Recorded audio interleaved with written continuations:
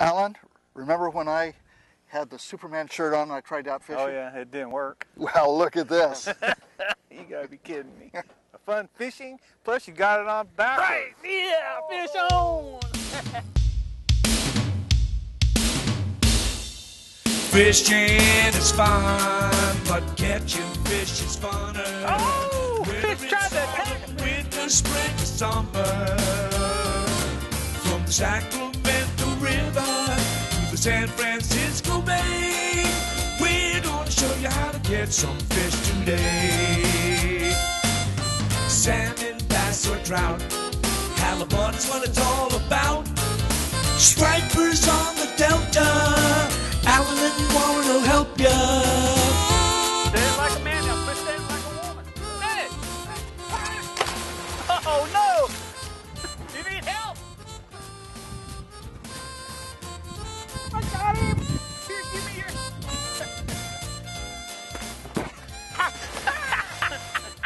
It slipped! It slipped! Whoa! You gotta be kidding me. Fish on!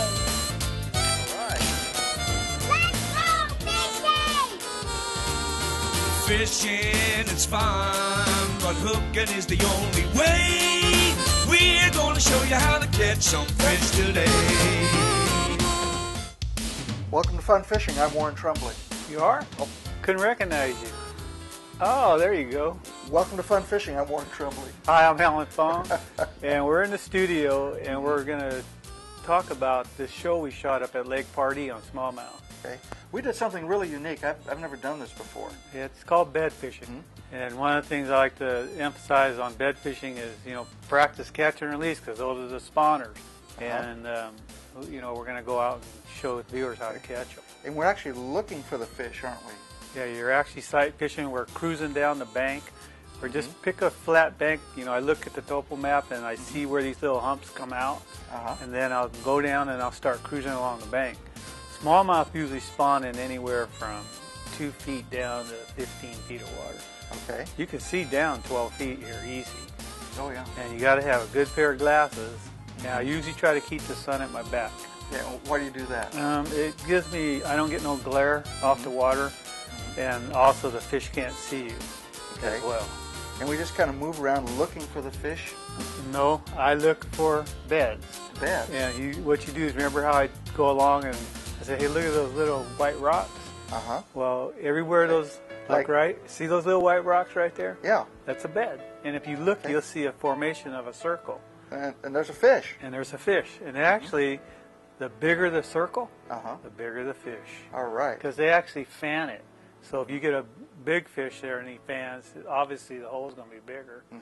So those are the ones that, we're going along and I see the white rocks and I see a little circle. I say, Warren, there's your fish. And we go along and I see white rocks and I see a big circle. Yeah. That's mine. See, you know now. You're a nice guy. Now, how deep are we here with this fish? This fish is probably in about 5-6 feet of water. 5-6 feet of water. And one thing about smallmouth is that they cruise more than largemouth. Okay. Largemouth, what we call the term seer lure, we would actually say the fish is locked on a bed. Well, they just sit there and they don't move. Okay. Smallmouth, they cruise. They come in and out like they're checking, to see if someone's breaking into their home. And they'll cruise around, and that's what we did. We threw your lure, which is, you were using it looked like a little beaver. You threw it past the target, drag it into the bed, and leave it there. And you wait till that fish, he's probably about 15-20 feet away, and it'll cruise back. And you could actually tell by the way that they move their body and when they're going to attack. Now, is color important on this? I just like to use something that I could see, but yes, it does. I'll have like 3 or 4 rods set up with different stuff. Okay. Worm, beaver, gets it, Senko, swim bait, just to aggravate them. Yeah. They're not eating, they're hitting it. If you let him pick your lure up, he'll take it out of the bed, spit it out. So he just sucks up and spits it right out. Yep. Okay. That's why I told you, when you see them tilt up and their nose goes to your bait, just set the hook. Just like this, huh? Yep. Watch. As soon as he tilts his head. That's your bait there. Bam. Oh. See, he's looking, see how he's tilting his head? Mm-hmm.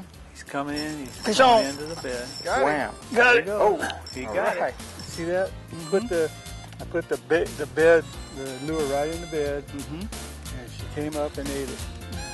Wow.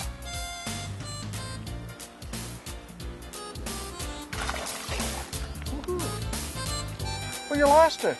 Oh, catch and release. That's catch and release. All right. So that's bed fishing. That's bed fishing. Okay, what happened there, Alan? It's called catch and release. We had quite a bit of that catch and release, didn't we? Yeah, we did. A lot of them came unbuttoned. You know, we're using light stuff. I was using 4. I think you had 6-pound tests. Yes. And some of them took a long time to bring them. These smallmouth. I think I was underrating the weights on them. Mm-hmm. You know, they look like around 5, 6 pounds. Yes. You know, but I think I had one close to 7 pounds. Yeah. That day. Well, let's talk about that a little bit more after the commercial break. Let's go to commercial. And we'll be back with more fun fishing. All right.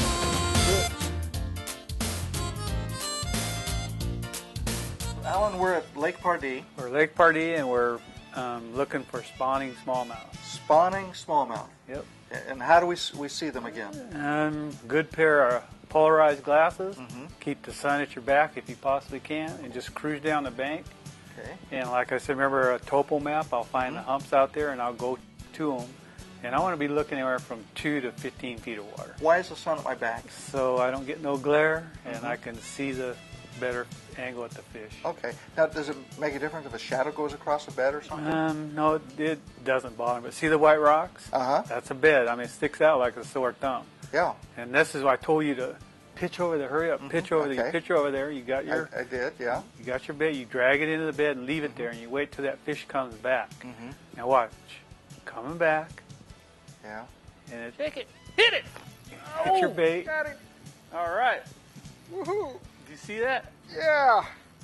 Oh, you lost him. Don't give them blow by blow. I see that fish come around, you know, and it went around, it went away, went around, man. it went like that. You Get lost ready. But you know what happens? That fish turned around, What was that, Alan? came back on the bed, and I pitched mine in there.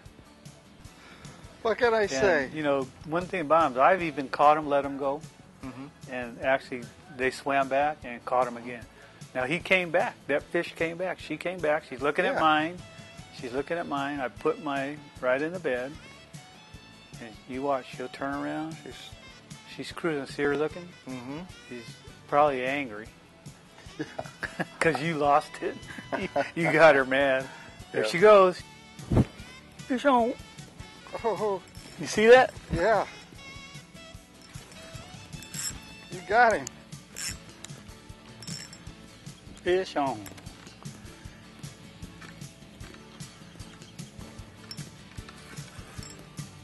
It's a nice sized fish too, isn't it? Yeah.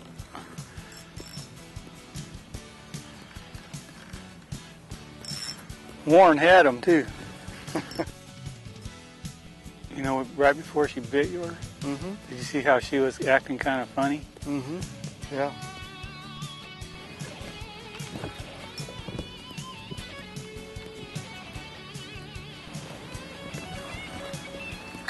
Should have had you net him. Nice fish. But after you catch these, make sure you put them back. You know? These are your spawners.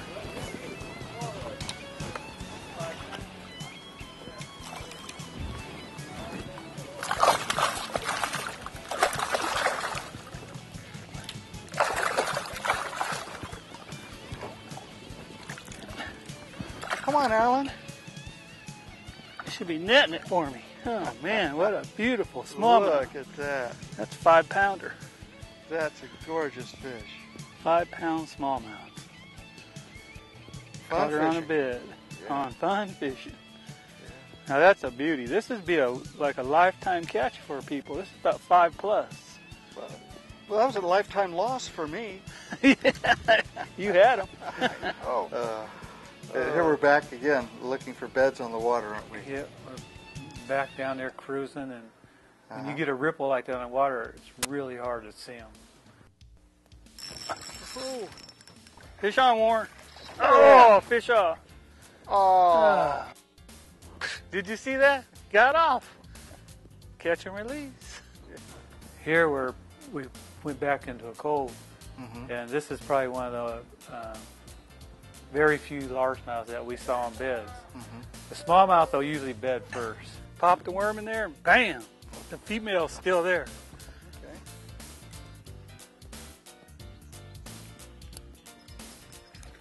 Oh, catch and release.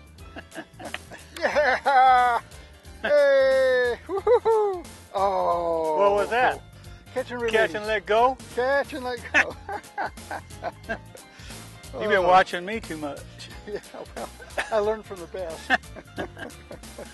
Oh, fun fishing. There's a lot of big smallmouths in there. But just remember, like when you're bed fishing, look for them white rocks.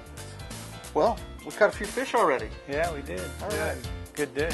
Well, let's take a break and let's come back and talk a little bit more about the equipment. Okay. And show more of the fishing there at Lake Pardee. Now, let's talk about the tackle we're using for bed fishing. When you're bed fishing, you want to use a spinning gear. And I use a 6.5 foot rod, usually line rating 6 to 12, fast taper. So that means it just bends on the tip? Bends on the tip, so you got a lot of hook setting power. You can see I even setting hard because we're catching fish, smallmouth that they're big, their mouths are tough. And then you just need a reel to carry like 4 or 6 pound tests, 100 yards. Okay. And that's just a spinning reel? Spinning gear. Okay. Yep. And then the bait we're using? We were using crawdad imitations, like that one and this white one. And, okay. Just something to tick them off. Okay. And you need to be able to see it in the water, don't you? Because there's reflections. So. Whatever you can see best, that's what I'll use. And then later in the day, we went to swim baits. On wake baits, trying to get a big one. And you explained that on the water, so let's go to the lake and talk about that. All righty. Yeah, what we're doing, it's midday, and anytime you get like a good breeze to come up, I like to go to topwater lures, especially like wake baits. Pardee's a sleeper as far as I'm concerned for big fish, but when the wind comes up in the afternoon, that's a signal to go over and hit these points out on the main body. And I like to throw these wake baits because those fish will start to move up, and they'll sit on the edges. I can see the bottom in 10 feet, but those fish will come up right to the edge where you can see like a color distortion. And throw the wake bait over, they can see 10 feet up, and they just come up and explode on this thing. This is a good way of catching big fish. I mean, ones that you would actually want to mount and put them on your wall. Okay. But it's just this time of day, you got to have wind, which we got now. Let's talk about the rods that we need for these heavy baits in the line. Yeah, these are actually what we call a wake bait, and you don't need those big muscle swim bait rods like we had in the past. These are just like a 7-foot heavy pitching rod, and I run 20-pound tests, and a lot of times I use a braided line because it helps me keep it up off the water, and it's easier to work the bait. But I'm using 20-pound test mono today, 5-to-1 gear ratio reel, and you just want something like a pitching rod with a lot of backbone to it. And we're just basically like fishing top water. So hopefully, we can show you how big a fish there are in this lake, because there is a lot of big smallmouth and a lot of big largemouth. You just throw it out, reel it in, vary the speed. Sometimes they like it fast, sometimes they like it just waking it back at one speed. But it's a very deadly bait to get big fish. Okay. Get fish on! Woo! What do you have, Alan? I got a nice one. Boy, crush that thing. Well, that's the same one you had earlier.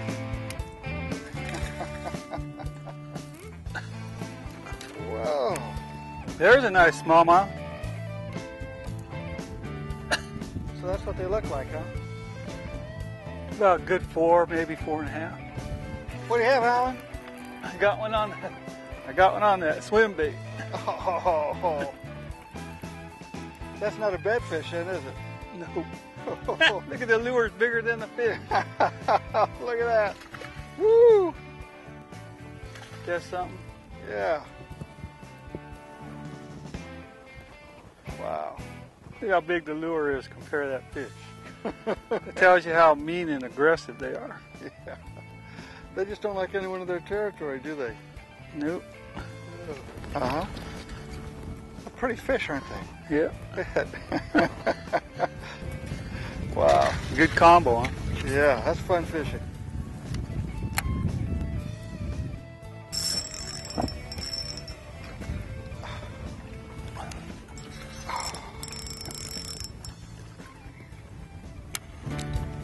Got a fish, Alan? Yeah, got one. There's another fish with her too.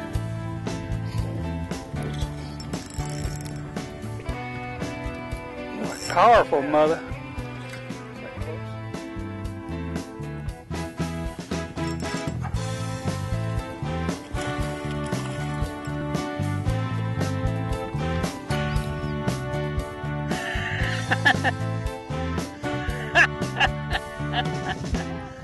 Gone again. Ain't that something? Fish is getting hot. Yeah. Fish on! Got him! Oh.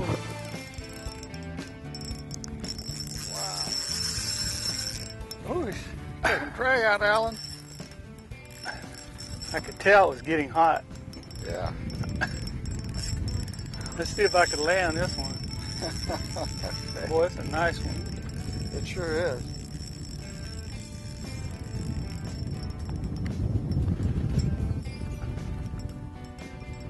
Boy, it took a lot of persistent work, didn't it? Sit there and tease them until they get so mad that they have to take See, it. it kept coming back though, like it was on point. Uh-huh. Getting mad. Just pull, Alan. Here, you want to reel them in?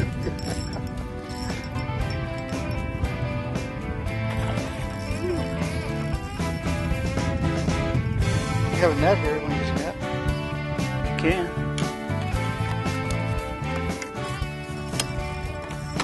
4-pound test, so I got to be careful. Yeah.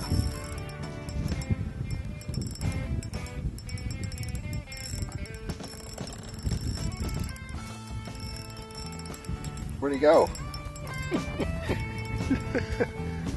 Okay, you ready? Here We're it ready. comes.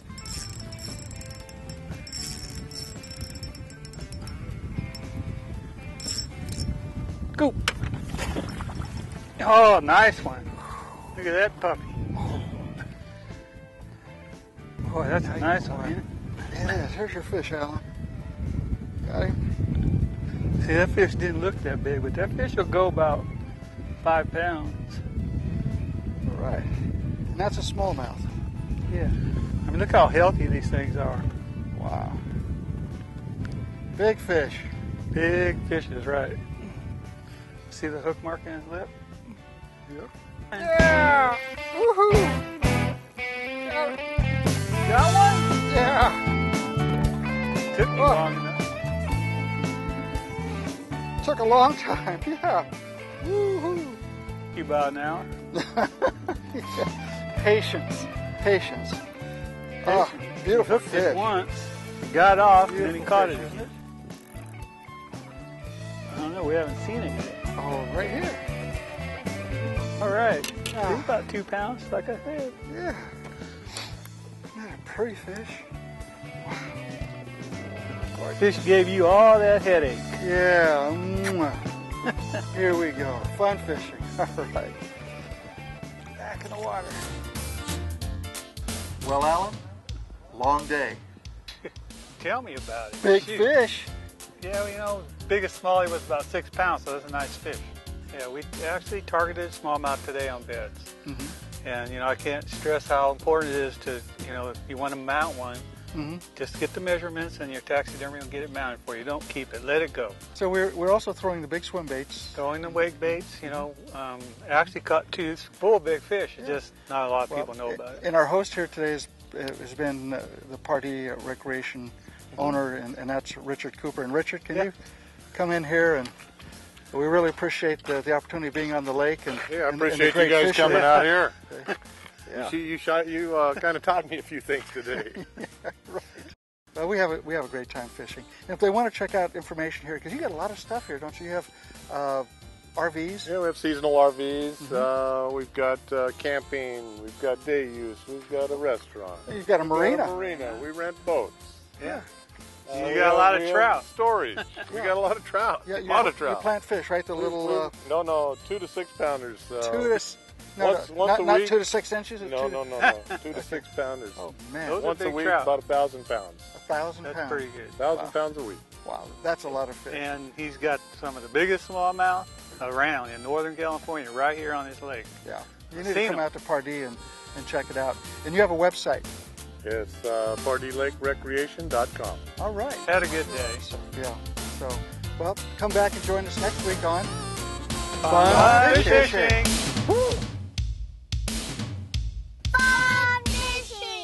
Fishing is fun, but catching fish is funner. Whether it's autumn, winter, spring, or summer. From the Sacramento River to the San Francisco Bay, we're gonna show you how to get some fish today. Salmon, bass, or trout, halibut's what it's all about. Stripers on the Delta, Alan and Warren will help ya. Our camera guy was out fishing the other day and he fell out of the boat. He couldn't get back in. The best way to do it is swim back to the back of the boat. Okay. Put your feet on there. That trim button right here. Right here. Trim it up. There you go. Climb in. That's how you get back in the boat if you ever had to. Now, if he could do it, anybody could do it. Use your motor, trim it back up, and you just climb right in. Alan, wait for me. Hey. Fishing is fun, but hooking is the only way. We're gonna show you how to catch some fish today.